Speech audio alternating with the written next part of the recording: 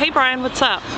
Hey, not a whole lot. Well, I just did get the scientific explanation for astrology. I sat up for nights figuring out the equations and the theory and how it worked out. Well, do tell.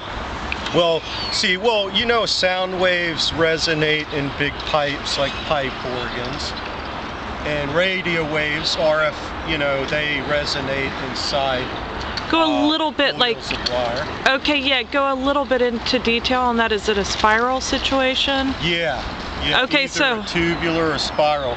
So our DNA, I figured out, is actually a resonator, but it resonates neutrinos, which are particles we haven't figured out. They go through the Earth, and I figured out they're sending the information from the stars to us, so we know how to behave. And it's, you know, however your DNA was made at the time you were born is very important, because that's number one, when it was, you know, set up, the computer initialized the disk, and then also it matters because that's how your spiral, you know, was formed. So your DNA, rather than being something inside you that, you know, is inside you telling you how to be, it's something inside you receiving signals from the stars.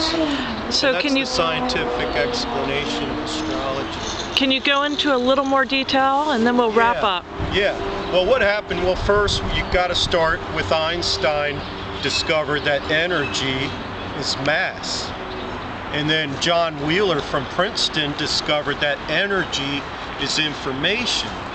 And so when I did all the equations and worked it out, and, you know, with the DNA, you know, molecule, comparing it to a RF radio frequency harmonizer, I figured out that the DNA is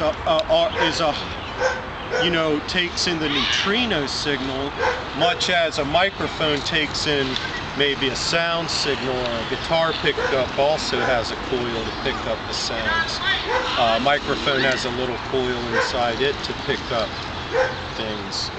And a lot of antennas are coils. So I figured out the DNA is an antenna. Our mind is basically the receiver, and our soul is what takes it all in.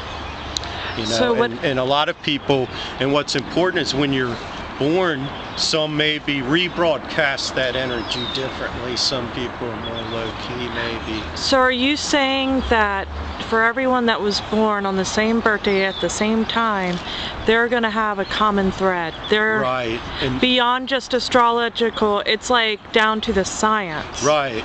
They can, and that's why the astrology works and the numerology when you check the person's exact time of birth. It's coincidental. That's why all those people, you know, they might, if it says you're gonna, on some date, gonna, like say today, it's your horoscope says you're gonna have a lot of distress today, all of them will.